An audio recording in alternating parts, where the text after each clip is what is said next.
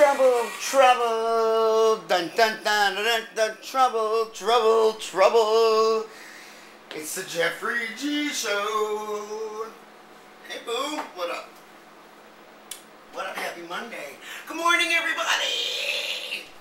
Good morning. It's Monday, January 21st, 2013. This is Daily Talk.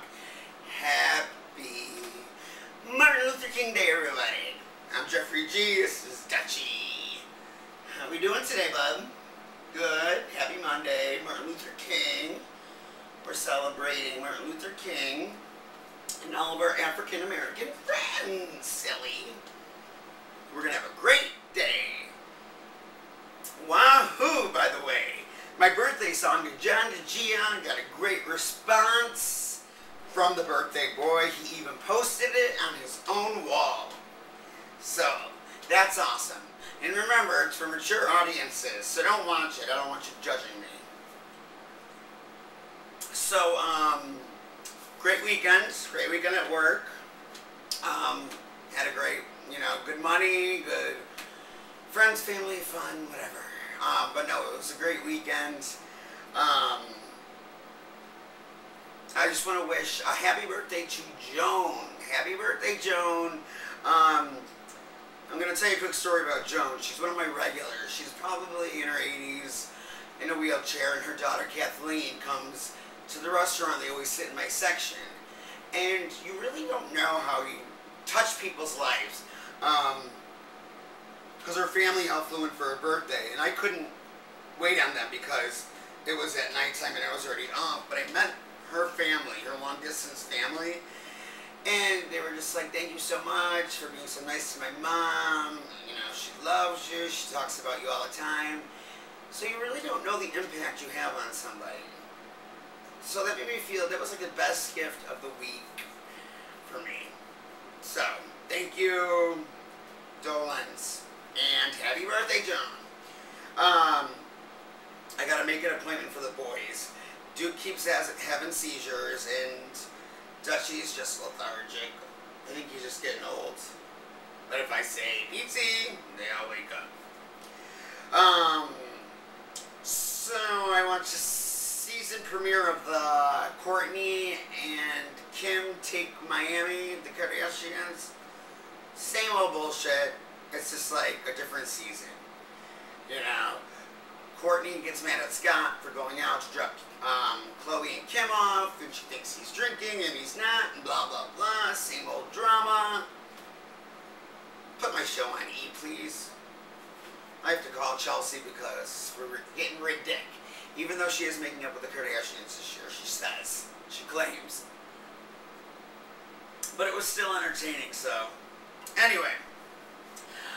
I have to start doing and stop talking with the diet in the gym. I mean, I get at the point where my body, I feel gross. I feel the fat hanging.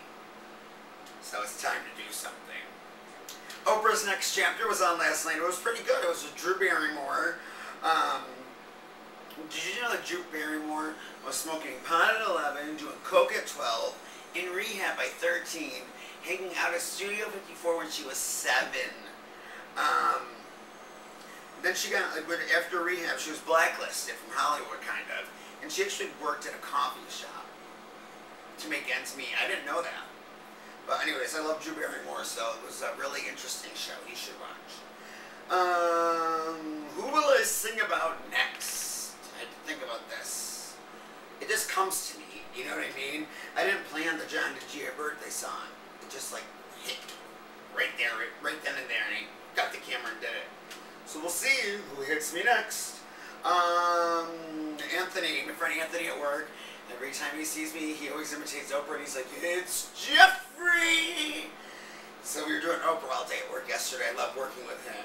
I walked past Papillon's table, my coworker, and I had her fritters, and I was delivering them to 2 straight guys, and I just went, count fritters! And put them on the table.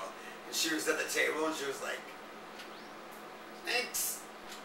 I love doing that, embarrassing my coworkers at work. When they're specialing people, and I'll walk past and I'll hear Jake say, Cajun ribeye, and I'll be like, ribeye! And I just keep walking, and the tables think I'm crazy.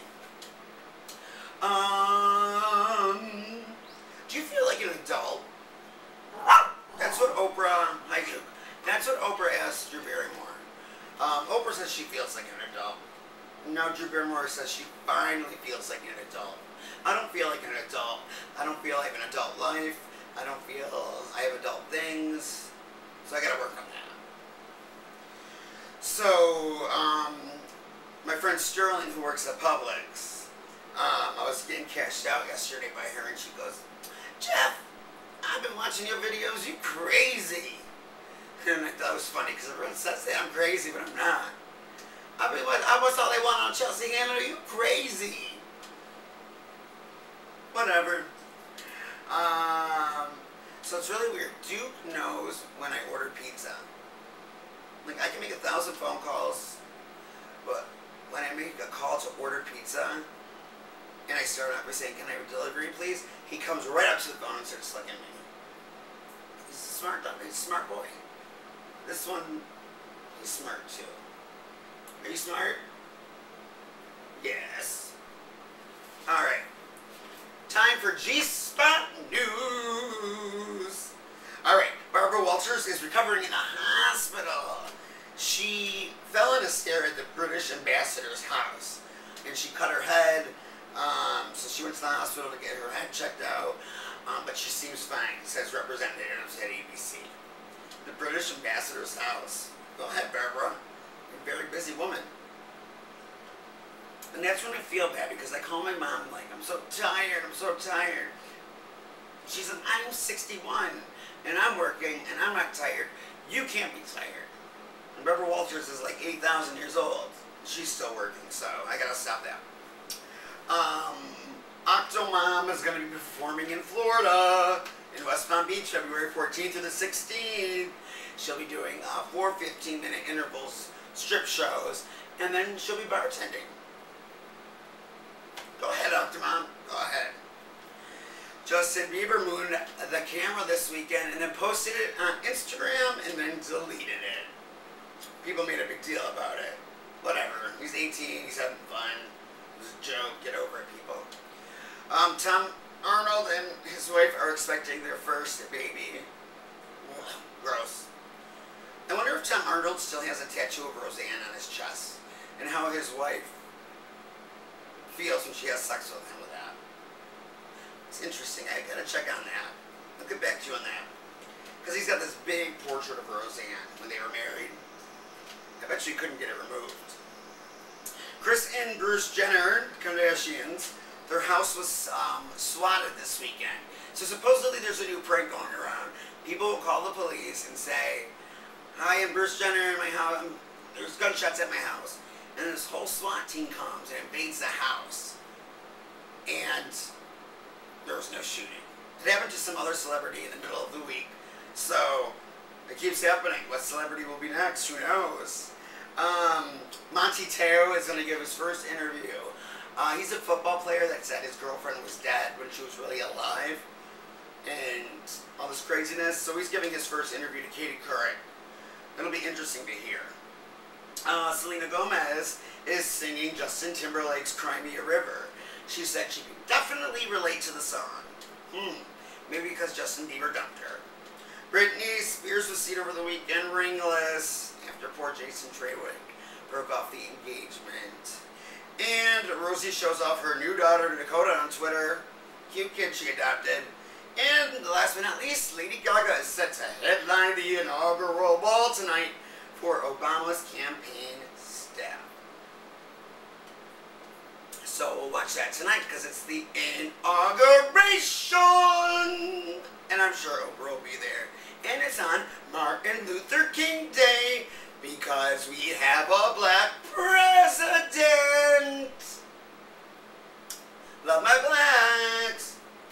Alright, it's Monday, January 21st, 2013. Have a great Monday, everybody. We'll see ya probably tomorrow. If not tomorrow, Wednesday, but we'll see tomorrow. Have a great day, everybody. Look at these decals I got for my scooter. J and G. I'm going to bling out my new scooter. And I got to show you guys that I forgot. Do that tomorrow, too. Alright, have a great Monday, everybody, and remember...